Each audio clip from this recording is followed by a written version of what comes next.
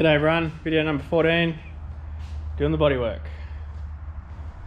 So currently, just the ute's sitting in 2 coats of epoxy.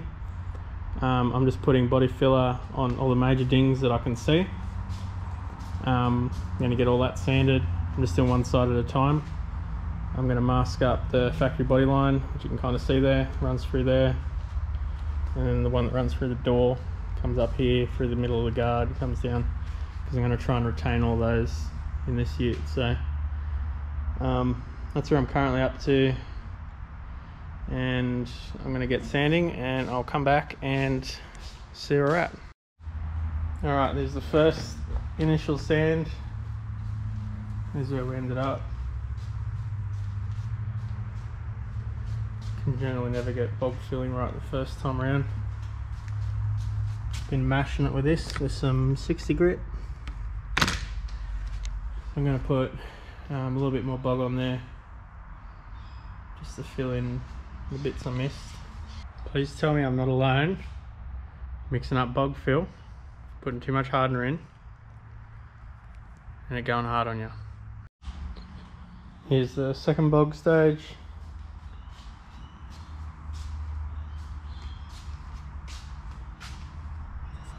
The Aussie World #1 qualified this morning. Alright, bog's all sanded. And I'm just going to get some epoxy on this, just on all the areas where I bare metaled, and then I'm going to mask the lines up and put some oil need on.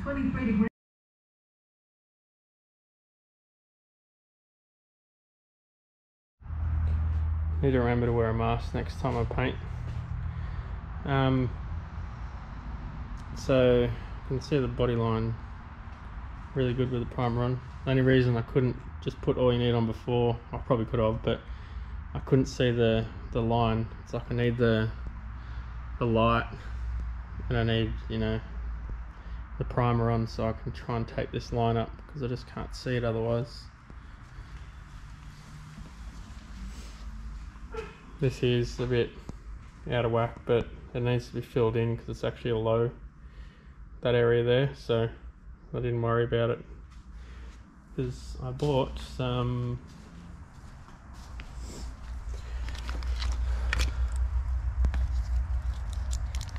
dolphin glaze. So I'm just going to fill in minor stuff with that. Okay, so I'm just masking up the factory body lines, and in the middle here I just masked along the main line because it can just be sand. So they both look identical. Probably spent a good 2.5 hours doing this. So this is what I was talking about. Looks pretty funky doodah. Two-tone. Just realised I fucked one bit up on this guard here. The line's actually coming up. It's just pretty much from about here down to probably about here. That line needs to come down about to here. My whole plan is to, like at the end, just get the lines in there, make them kind of sharp, and then just feather them, just sand them and just kind of blend them in. Like, I don't want a defined sharp line down the quarter and the guard. I just want to try and have them there during the process, and then right at the end just sand them pretty much so that they'll you'll kind of see them, but they're not going to be defined, if that makes sense. It's kind of hard to explain, but in the end everyone will see. Alright, just posting an update on where I'm at now. I'm just slowly bogging in all the dings and sanding. I'm going to have to put a layer across the bottom here. I was trying to hope I didn't have to, but it's just going to make it easier doing it now. And there's a bit of a high here, so I'm going to have to try and get bog back to here just to blend all that in. A little bit more in the middle here. Ended up having to get a slide hammer and weld tags on, and there's a ding down here and one down here. One here I had to pull them out a bit. And there's a few little tiny rust holes too down the bottom I had to weld up. So it took a bit this morning doing all that. Tiny bit of bog in there. I'm gonna have to do a strip down the bottom. I'll probably just go overhaul this like the other side. And I've got one section up on the roof, which I'm not getting up there to show you. Alright, so I'm redoing the lines. So I just masked off areas I don't want paint on, because I noticed the line on the door is actually more straighter than curved. And I've got the roof all bogged, so I'm going to mix up some all you need, some of this bad boy stuff. I'm going to do the roof, and also this line here is off, and also this one. I'm just making sure they're right, because I don't want one side looking different to the other. I'm currently just sanding the bog here just by hand at the moment. I've got that round Dura block, just been using that in there to, you know, cut back into the original line. Noticed I had a high spot here. It was actually like, yeah, decent, you know, probably that much, like way too high. Like to try and cover that up, I'd have to have bog fill back to here. I'd have to try and run more into here. So it's just more practical. I just ground around this with a strip disc. I'm gonna beat that in with a hammer just to get that back in. The other side here has turned out really good. I'm gonna send a little bit in this little gap here, where the panel itself is just in a little bit. So I just finished up all the bog work back here. It's all pretty much done now. There's no major highs or anything, so they'll all cover. Use a bit of dolphin glaze, which is like a real fine bog fill.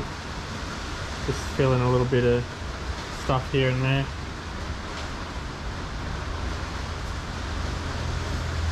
This area here was pushed in a little bit. I had to build it up a little bit here. Not much, but just a little bit. Yeah, a bit of dolphin glaze in there. Fill that in. Down here. And across there. It's amazing how straight something can look, and as soon as you run a block over it, you end up with needing that much bog. Alright, I ended up mixing up some epoxy instead of the all you need, only because it's cold weather. I just thought it'd be, you know, better for drying and stuff like that. But not that you can really see much through the camera. You kind of can. But it's looking really good. So that lower section there is now pretty much done. I've got the whole bead panel back here. It's all done. Very straight, and I painted the underside.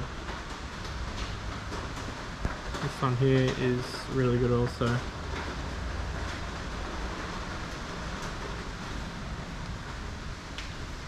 Which is awesome.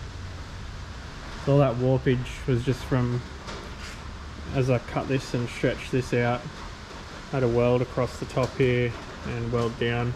There's a little bit of warpage in that area, so pretty much needed bog in that whole area that needed welding. And there was a rust repair section down the bottom here, so I had to put some bog across there, so there's slight up and downs. Alright, so I just spent another day. I've got another sander from Dave, plastered, did a click and collect. So I've just finished up here. I just put some of the dolphin glaze on, so I just need a final sand through that area. And obviously I've got to shape this corner here, round that off, and, you know, round the top section here. which I'll probably do that tomorrow, and then get some primer on it. Just leveling up that. There's this area here. It was only up this corner. It was in about 4 mil, so I've just built 4 mil bog up pretty much along there. It's not the best way to do it. Like, it would have been better to cut the metal and bring it out, but the bog way is easy, and it's down the bottom. It's not going to sun's not going to get to it or anything, so it's never going to have any dramas. It's not in a high chip area either. Up here, there was some damage in a previous video. There's like, I think it might be at the start of this one. I put bog through here. It's like it had a slight hit, pretty much from about here along to here, and then here along that door. And what it's done is there's like a factory sort of rolled edge here. You can kind of see how the line is kind of bulged, and then it tapers down at the end. So I've got to try and recreate that, which is going to suck. So I'm just going to put a little bit more filler on here, and then I'm going to try and recreate this bulge, because that was all flattened out through here. So just need to try and get the nice rounded edge, and then have it tapered it off, and then get a slight bulge in the middle, kind of like this here.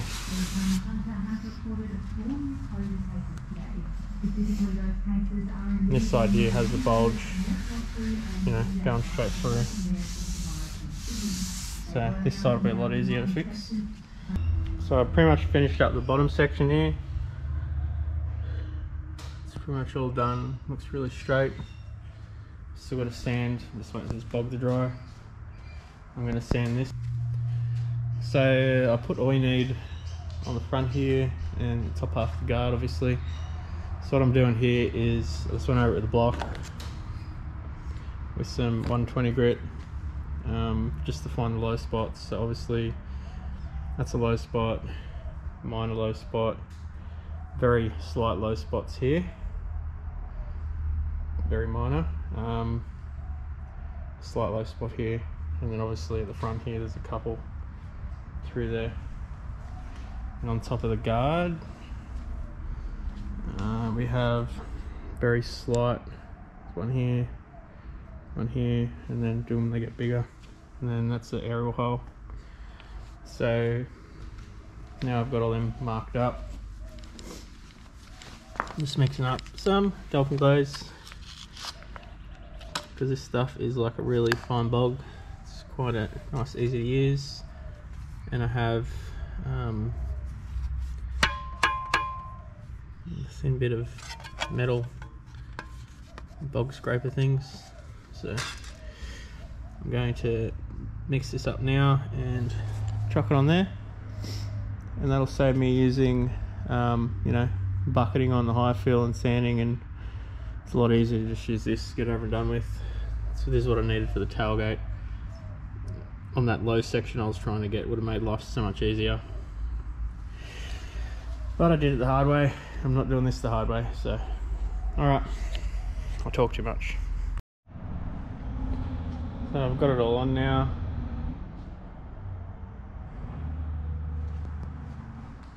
Just put a little bit around here to get these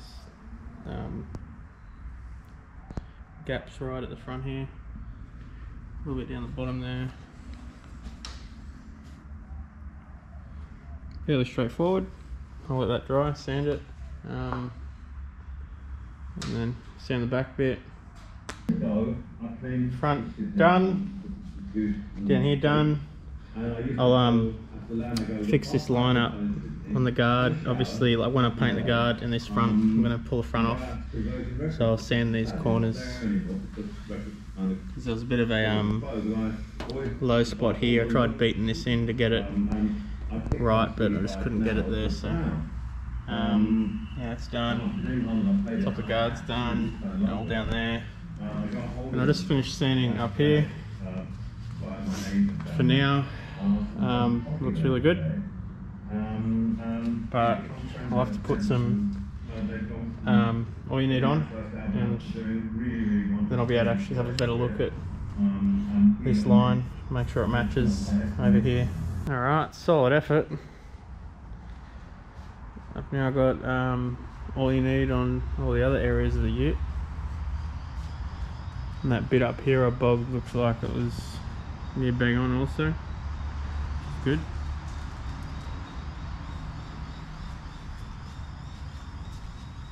So tomorrow I can give it a basic block and yeah, go through and fill in all the low spots and hopefully get it straight. So I've just given this a bit of a once over with the panel sander, just to go through and yeah, find more low spots. Pretty much all the dark spots, areas that I need to put some filler in, a little bit down in there.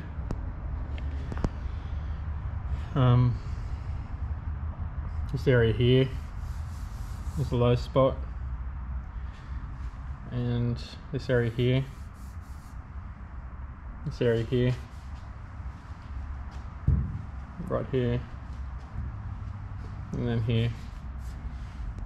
Not much, they're literally only like, you know, a millimetre, but it's the sort of thing where you could get away with it if you paint your car white, paint it black, you can't get away with it.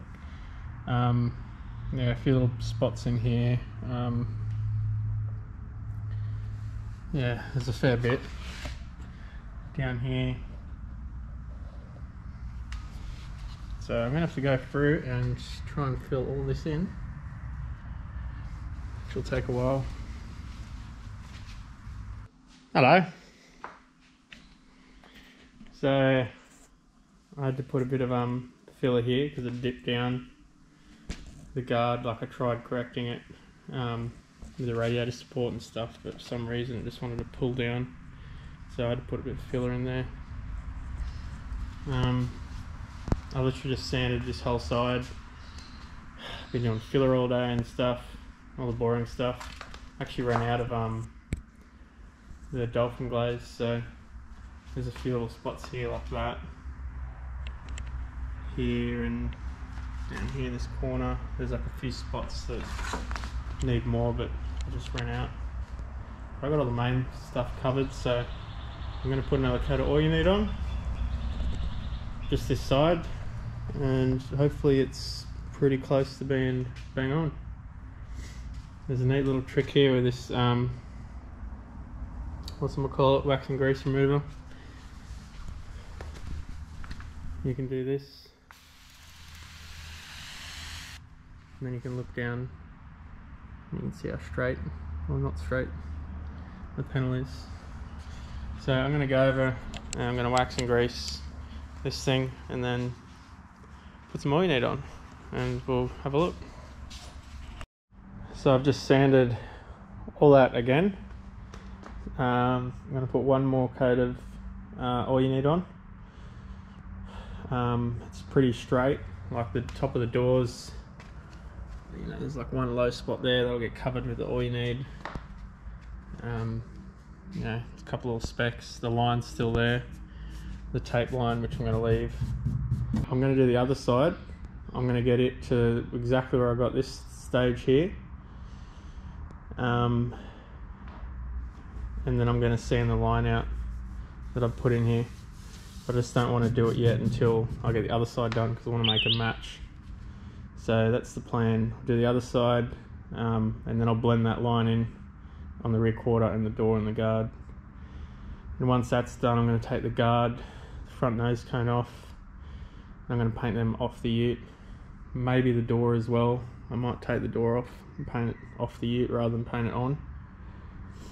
So that's why I haven't done anything with down here, because I'm planning on taking the guard off to do all that. I just want to try and blend in the guard with the door the best I can, which I've done a pretty good job. It's near like bang on, be like half a mil out or something. Same as that body line there. It's pretty much perfect. So, I'm confusing myself. Yeah, so yeah, one more coat of all you need and see how it looks this time. I'll try run the camera down and see if you can see how straight it is, but it should be like near bang on now. Like the rear quarter, I'll show you the rear quarter. So the lower half's pretty much bang on. Down here will be bang on. Like it's a little bit here that needs to be filled. Very slight, little low spot there. 2 stubborn ones there. Yeah, up here, because I've gone back to bare metal. Yeah, I'm not too sure. Once I get this coat on, I'll be able to look down and then I'll be able to see where I'm at with the rear quarter. It looks straight when I look down it, but it's hard to tell. Okay, final coat of all you need. This is the 3rd coat of all you need in total. And that's going to be pretty much it. Looks really straight. It's kind of hard to tell in a video. If we get that light off it, probably see a lot better.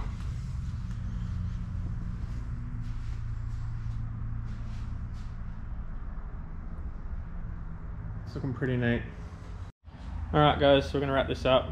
This is going to be part 1. We're going to have a part 2 video, which will be the next one, maybe 2 weeks for a guess. I've got the majority of the work done on this thing now, so hopefully not too much longer. Yeah, so I hope you enjoy the video, and I'll let you go, and I'll tend to this barking dog. Peace out. And if you're watching Dave, thanks for the sander. I'll probably owe you a new one by the time I finish this, because it's probably not going to work.